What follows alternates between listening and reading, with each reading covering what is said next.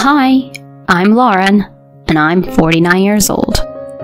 I've been married to Ethan for the better part of 20 years, and with our son flying the nest for college last year, I've had some extra time on my hands. With our son's expenses, though, I started a part-time gig. Being a stay-at-home mom since our son was born, it was a little rough at first, like a fish out of water. But lately, my work's been picking up my ideas, and it felt great being part of the team. I even piped up to Ethan, who was zoned out on the TV. Hey, Ethan, guess who's getting a pay bump? It's nice to have the hard work noticed, you know? But then out of nowhere, Ethan pipes up with, So, you think you can make it on your own now? I thought maybe I'd misheard his casual chatter, but when I asked for clarity, he looks me dead in the eye and drops a bombshell. I've been meaning to tell you this. His smug smirk sent chills down my spine. I found someone else. Cuter. Don't need you anymore. I was floored. Do us a favor and pick up the divorce papers and a new marriage license from the city office tomorrow, he says, as if he's talking about the weather. I was lost for words. What the hell are you talking about? So he's dumping me for some chick, and he's planning to marry her? As the reality of the situation began to sink in, I could feel myself shaking. Ethan just laughed in my face. I can still live as a man, unlike you, who seems to have forgotten what it's like to be a woman. We've been like roommates for years, so why keep pretending? His words were a slap in the face. It's not that I've lost my femininity, it's just hard to feel any attraction towards an overweight middle-aged slob. Anger bubbled up inside me, but all I could do was laugh. Tired, busy, too much trouble. You're the one who's been avoiding me. And now you want to live it up as some macho man? Oh, please. He snapped. What's so funny? Watch your mouth, old lady. He barked, throwing all sorts of insults my way. He leaned back, arms folded, gloating. Adriana is a different story. She thinks I'm the best boyfriend. She's proud of me. But you're all about work and promotions. Is that all that makes you happy? Ethan kept going on about his new squeeze, Adriana, and the way he belittled me stung like a bee. Adriana? Sounds like a mistress name if I ever heard one. Ethan carried on with a chest-puffing speech about Adriana's glamorous nightlife job and how she's over a decade younger than him, in her mid-20s. The icing on the cake? She's carrying his child. I mean, age gap marriages aren't exactly rare these days, but the thought of a soon-to-be dad of a 20-year-old knocking up a woman barely older than his own kid? Just sickening. You need love in life, he said, with an air of grandeur. Not with someone cold and stale like you, but with someone fresh and warm like Adriana. If love doesn't last with her, it's not worth the dime. My husband started ranting like a madman, his words tumbling over each other. So that's his game? Buying affection with cash? He conveniently forgets his own age, picking a fresh-faced young thing. So you've ditched me for a reckless young girl who doesn't blink at messing around with a married man for his money. When I threw this in his face, he snapped back. It's not about the cash. I've told you, it's love. In any case, I mean business. I gotta marry Adriana pronto. Make her feel secure. You just pack up your stuff and beat it. His audacity was something else. It left me dumbstruck. But then the hilarity of it all started to seep in, I mean, when was the last time he even mentioned the word love? I bet you dollars to donuts he'll soon be as indifferent to this Adriana as he is to me. With time, as age creeps in, these ephemeral emotions fade.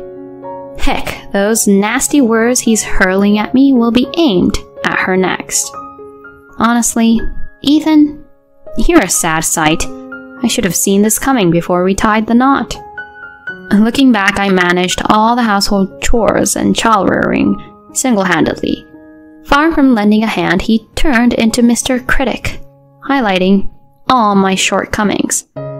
Despite living in times when such behavior was deemed normal, he never once showed appreciation, let alone expressed love. And now he's tossing me aside, the woman who's busted her hump for him, for some younger model. His sanity was a real question mark. But Ethan brushed off my words as nothing more than sour grapes. If that's the case, there's no problem, right? Anyway, get those papers ready by next week. Make sure you've got everything, he said before retreating to his man cave. For several days, I spent countless sleepless nights, tears of frustration refusing to dry up. I tried to put on a brave face, but on his day off, Ethan had the nerve to invite his mistress to our house. Hola, Ethan's ex-wife. I'm here to help with the paperwork, said Adriana, humming a tune and lounging on our sofa with her legs crossed. As Ethan mentioned, her skin looked smooth, and her looks oozed confidence. The heavy makeup and the risque clothes suited her nightlife job. A dangerously plunging neckline and a skirt so short it'd make even a woman like me blush. But I could tell she didn't love my husband. If my gut was right, she was here for one thing. I had already steeled myself for a divorce. I faced her. I had no intention of fighting back, but something about her demeanor bothered me. So, you're Adriana, right? You started seeing him knowing full well he was taken? By calling me an ex, you do understand what you're stepping into, right? She giggled. I'm not an idiot, lady. Don't look down on me. You're the soon-to-be has-been. I'm his soon-to-be missus. See? Simple stuff. She smugly smirked at me with a slurred voice. Gotcha. Thanks for spelling it out. And good thing I got all that recorded. So you do realize I can now demand alimony from you, right? I showed her the recorder that had been capturing every word of our conversation. She rolled her eyes and shot a complaint at my husband. E-man, you promised the old bat wouldn't butt in. You've gone back on your word. My husband tried to calm the agitated woman. Chill, laddie. I've got this all under control. E-man? Hattie? Listening to them was like nails on a chalkboard. While I cringed, my husband produced some paperwork. Here, sign the divorce papers with these terms. It laid out the specifics of our divorce, including alimony and splitting the pension. Wait, you're handling over $300,000 to this old lady? That's gonna bite into my portion. Without any prodding, she blatantly spilled out her true intentions. My cut's getting smaller, she kept repeating. It all clicked. She was eyeing the inheritance my husband was about to receive from his late father. Easy, Addie. This includes child support too. To Ethan's forgiving eyes, even her barefaced attitude appeared charming. So, it's like hush money. Quite a sum. I grappled to keep my rising anger in check. And nevertheless, I felt a sense of reassurance.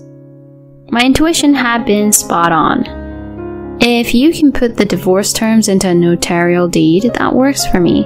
and I'd like the payment in one go, please. I put in, keeping my response to the bare minimum. My husband agreed to these conditions, fully aware our conversation was being recorded. Happy now? Encouraged by the woman who looked like she'd rather be anywhere else, we completed the divorce papers. Listen, old lady, I need you out by the end of the month. I've already cancelled my lease, she stated. I'll file the divorce papers once the notarial deed is ready. I'll move out right after that's done, I answered back. It seemed she was all set to move in ASAP, so she grumbled a bit before reluctantly taking off. After a bit, the notarial deed was processed, and our divorce was officially in the works. And just as expected, the woman came to give me the boot. Come on, shake a leg. Stop dragging your feet and get moving. She was practically giddy as she announced. I just submitted the marriage license. I'm now E-Man's wife. This gorgeous house is all mine. Prancing around like she owned the place. I reluctantly handed over the front door key, but I had a question I wanted to clarify, so I asked. Isn't Ethan around the same age as your folks? If you're calling me an old lady, then Ethan, who's older than me, should be an old geezer. Why'd you pick him as your husband? Her unabashed response matched my predictions to a T. E-Man is a big shot at a top-tier company. This house is a cool, detached place close to the station, fresh off a recent remodel. And the furniture, I'll just replace it to suit my taste. She was lost in a dream. E-Man treats me like a queen. He's not exactly a stud and he's an old guy, but he says he'll buy me anything I want. She was smirking at me as if she had her future set in stone, the picture of smug satisfaction. I hope it all pans out for you, I muttered, sighing as I left the house that had been my home for so many years. I ended up moving into a dormitory at a certain university. It was pretty rare these days, but they hired me as a live-in dorm mother. Actually, up until that point, I was working part-time in a corporate cafeteria. But when Ethan and I split up, I thought it was time for a change and set off for new beginnings in a different place. When I let my boss in on what was happening, they went to bat for me with upper management, probably because they'd always valued my work ethic. Right at that moment, a position opened up due to someone retiring. I was thankful for the opportunity and accepted the job at the dormitory. I was truly grateful for my nutritionist certification then. The rent and utilities were a total steal.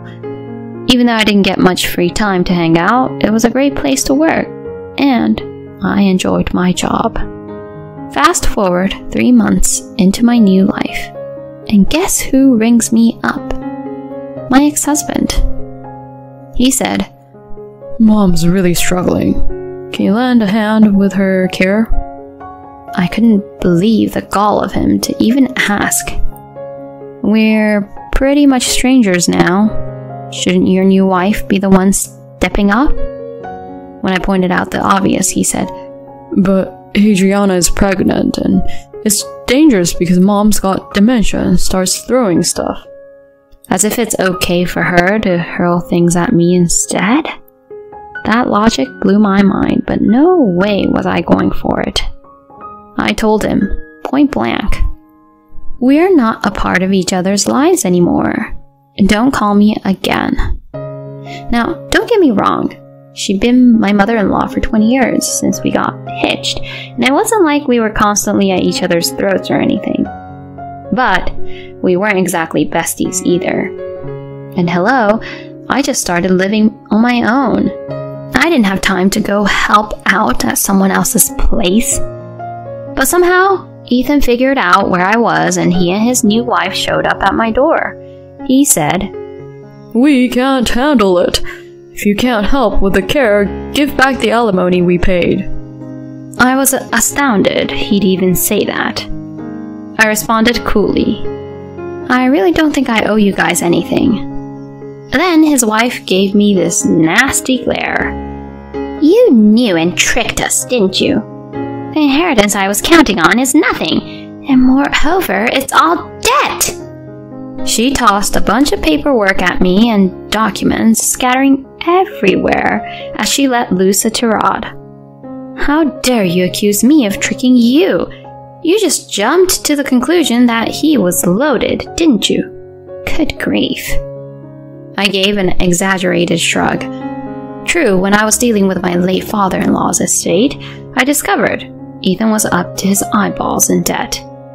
In a normal situation, I could have simply declined the inheritance, but Ethan, in all his wisdom, had already cancelled his dad's self-service and hawked his household goods and jewelry for quick cash before we even got the ball rolling. You see, there's a law in this county stating that if you've messed with the estate before declining an inheritance, you can't back out, and that's exactly what went down. So guess who ended up shouldering the debt?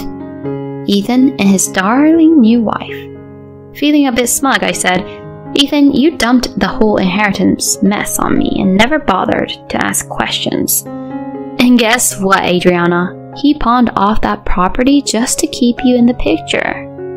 When I let that one fly, he was like, You should have told me such an important thing. But I was already a step ahead. It's you who should have been asking questions. You both are going to have to own up to this. What? I don't know anything about that, and I didn't hear anything. His wife went sheet white and started panicking. So you're just gonna play dumb, pocket the cash, and bolt? They both started pushing, but honestly, it's not my circus. You're spouting some wild nonsense, you realize? If you had kept it in your pants, you wouldn't have had to hustle for your mistress's sake, and you could have easily said no thanks to the inheritance. You're the mastermind behind this whole debacle. I shot back. He grunted and reeled back as if I'd hit a nerve. And you, Adriana, knew the guy was married when after his dough even had a kid and kicked me to the curb. You're in this pickle because you asked for it. I gave it to her straight, a woman young enough to be my own child. If I had known it would end up like this, I wouldn't have cozied up to some old geezer. But I wasn't done yet. Do you remember the divorce decree? All I got from Ethan was alimony, a slice of his pension, and child support. But apart from that, I have every right to claim damages from you. What? Isn't $300,000 enough for you? You're just plain greedy. She shrieked, hurling curses at me in shock. You bet. I would have let bygones be bygones if you two, who've got nothing to do with me now, had just let me live my life. But no, you've got to go twisting things around, demanding that I look after Ethan's mother, asking for alimony back. Totally out of line. Even I have my limits. When I dropped the bomb that I had recorded all our talks about the divorce and intended to go after damages full throttle, she sprinted away without a backward glance. As I watched her retreat, I turned to Ethan, who was still rooted to the spot, gobsmacked. Can she even run like that in the final trimester? Is she really preggers? And now that she's bolted, where's the so-called love? My questions left him at a loss for words. Oh, I messed up. Please, come back. His teary-eyed pleading only made him look even more worn out. No, Dice. Time for you to hit the road. Lauren. His voice cracked and he broke down. My ex-husband looked utterly pitiful, but given his past actions, sympathy was out of the question.